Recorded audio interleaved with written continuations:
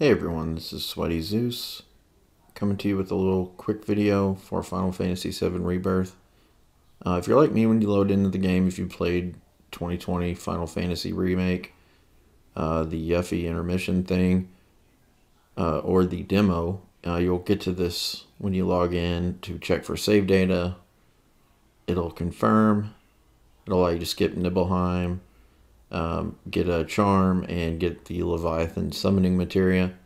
Where I was confused is after a short opening with Zack, you go into this cutscene, and then a short spot where you're playing is Sephiroth. So I was confused, went back, checked again, said no eligible save data once you go back.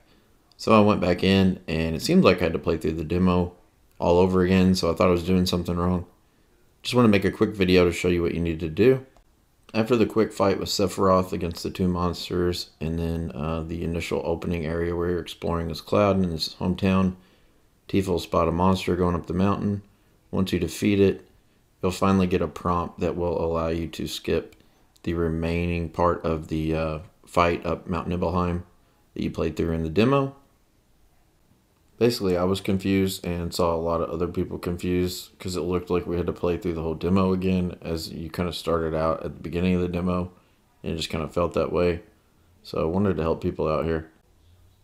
After that, you'll be put into another cutscene, which you can skip. You'll need to trace your steps back up to the mansion again. You can skip another cutscene, then you'll be in this scene. So basically, we're just going to play through short key parts, and then cutscenes you can skip. Shouldn't take you more than 30 seconds.